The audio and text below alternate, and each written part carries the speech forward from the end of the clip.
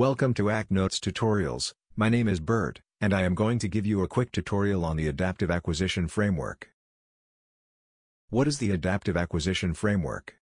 The Adaptive Acquisition Framework supports the defense acquisition system with the objective of delivering effective, suitable, survivable, sustainable, and affordable solutions to the end user in a timely manner.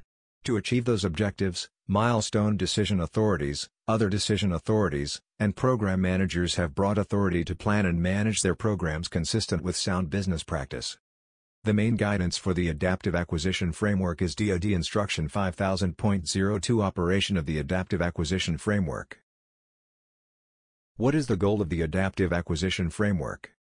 The goal of the Adaptive Acquisition Framework is to empower innovation and common-sense decision-making through the decision-making process, while also maintaining discipline in our practices and procedures, said Mr. Kevin Fahey, Assistant Secretary of Defense for Acquisition.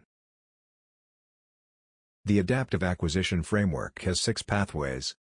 These pathways provide opportunities to develop acquisition strategies and employ acquisition processes that match the characteristics of the capability being acquired.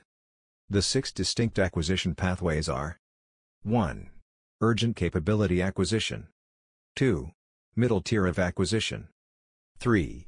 Major capability acquisition. 4. Software acquisition. 5. Defense business system. And 6. Acquisition of services. In the main guidance, DoD Instruction 5000.02, there is a great chart that depicts each of these pathways that is very useful. I will go into more detail on each of these pathways next. The first adaptive acquisition pathway is urgent capability acquisition. The purpose of urgent capability acquisition is to fulfill urgent existing and/or emerging operational needs or quick reactions in less than 2 years. These needs are the most urgent and the highest priority for the DoD. The main guidance is DoD Instruction 5000.81 Urgent Capability Acquisition. There are 3 types of urgent needs. 1. Joint Urgent Operational Needs. 2. Joint Emergent Operational Need. And 3. Urgent Operational Need. The second adaptive acquisition pathway is Middle Tier Acquisition. Middle Tier Acquisition is a rapid acquisition interim approach that focuses on delivering capability in a period of 2 to 5 years with rapid prototypes and rapid fielding with proven technology. The main guidance is DoD Instruction 5000.80 Operation of Middle Tier Acquisition. The third adaptive acquisition pathway is Major Capability Acquisition.